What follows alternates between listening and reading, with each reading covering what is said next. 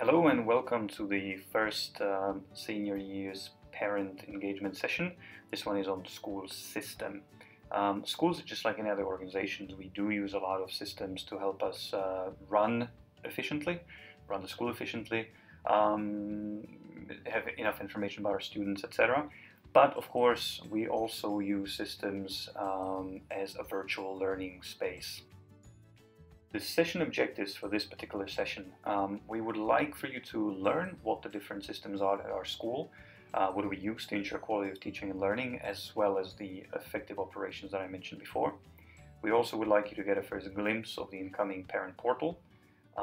We would like to speak more about ManageBack, how we use it and how you can access the different sections.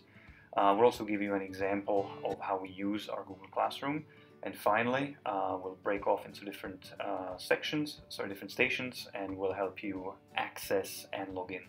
Here's a quick snapshot of the different systems that we use. Most people are familiar with ManageBack, which we have been using and are using for unit planning, for our curriculum mapping, as well as our gradebook online, and we do share reports, academic reports through ManageBack as well. We also use iSAMS, which is our school information system. It basically houses all of the information about our students, about the families, contact information, attendance, etc. We then use a Google Suite for a variety of different services. We use the Google Drive, the Google Calendars, of course, to stay organized. We use Gmail as our mail, and of course we use the Google Classroom as our virtual learning environment. So what is the parent portal? Well, we hope for the parent portal to be the one-stop shop. You will have the option to update your family information, such as your contact details, residential address, etc. You will also be able to check on your child's status in terms of absence from school. You can see attendance records. You can also let us know if there's a planned absence.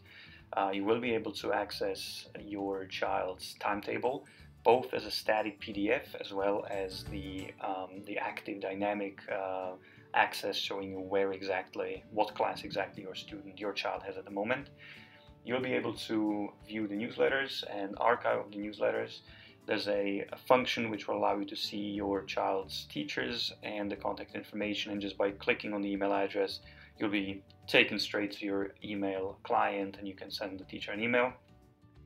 You'll also be able to see the daily bulletin and the notices, and I'd like to stop a little bit on these. So the daily notices are information, that's those notices that we give to the students every single morning during homeroom. We do publish it through iSAMS, and you actually will also have an access to those. So you can see effectively what the students are also are being told every morning at school.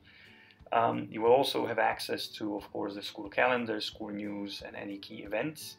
And finally, there will be links to the operations. So there'll be a link to the bus service, there'll be a link to your pre-order meals, etc.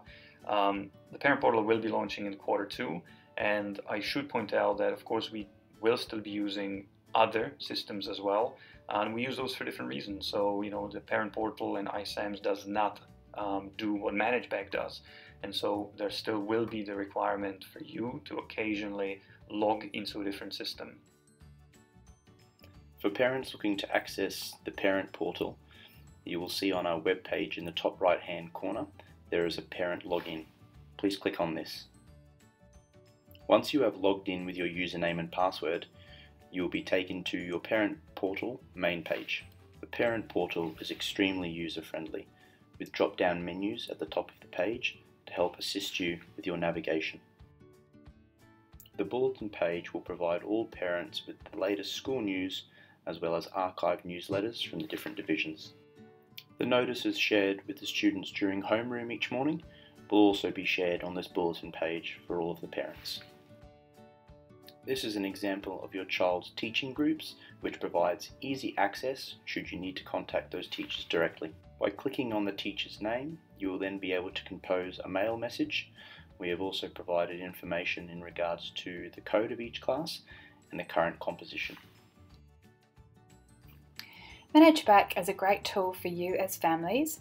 You will be able to see your child's classes, the units they're studying, and assessment information, as well as deadlines. If you click on the Calendar tab on the left-hand side, you'll be able to see deadline information for each of your child's classes, and if you click on one of those coloured icons, you'll be able to have more information about the tasks. If you click on the Progress tab, you can select the class that you're interested in and learn more about the unit of study. From there, you can click on a specific task and find out about the grades and any feedback that your child received for that task. Please note that we do not keep timetable information on ManageBack. That's been moved to a different platform, nor do we use ManageBack for attendance. If your child would like some help in navigating ManageBack, please ask them to contact Ms. Begg or Mr. Holt. Thank you. Google Classroom is an interactive tool for teaching and learning. It's a tool that teachers can use in the classroom in a variety of different ways to engage their students. As a parent, you can benefit from Google Classroom as well. Speak to your son or daughter's classroom teachers about receiving Google Classroom's Guardian Summaries and stay updated on what's going on. When you've been added as a guardian on Google Classroom, you will receive an email that looks like this. Click on the blue Accept button. On the next screen, confirm that that is the email address that you would like to use and hit Accept. On the next screen, you will be given a choice. Do you want to receive summaries on a weekly basis or on a daily basis? Make your choice. This is the end of the sign-up process. This is the confusing part. Once you have made your choice as to when you would like your summary, the process is over. Feel free to close your screen and be done with it. You will receive an email notification that you have signed up. When you receive Guardian Summaries, they will look like this. They will notify you of what is up and coming and due for your son or daughter. They will also tell you what has not been handed in. It may include announcements from teachers. It may include resources from teachers. It will always vary depending on the teacher and the way in which they use Google Classroom. Let's take a quick tour of what it looks like in Google Classroom from the student perspective. Here's a quick tour of what a student sees in Google Classroom. So this is my design room. When a student logs in, they have 3 different things they'll see: the stream and the classwork and people. On the stream generally are announcements and tasks, things that we're doing on a day-to-day basis in class. You can see here my students have posted their Google form to get feedback on their current slide design ideas. There's some other things, some formative assessments using Flipgrid and a variety of different things that have been announced on the stream. It will also include any of the assignments that have been directly assigned, as well as, for example, resources. Furthermore, if they click on classwork, this is where they're going to see the direct tasks or assignments that have been given out and those details. So, for example, here's our Criteria B Strand 1. For this particular assignment, they were each given a copy of a document, and that document is where they do their work. They would access that here. There's a variety of different assignments given. Also, there's a resources tab. So down at the bottom here, there are a variety of different resources. So if they clicked on that, for example, they would see that this is a link to the design problem and brief resource. So they're welcome to check that out. As well, there's a people tab, and that includes any teachers that are in the classroom, as well as a list of students that are there.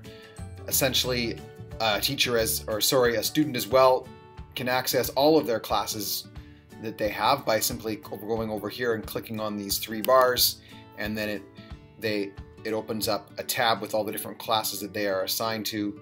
They can click on the classes menu and they can see all their classes. So you can see all the classes that I use, and if I was a student, all of my classes would be here and visible. So that is a rough idea of what students would see when they enter Google Classroom.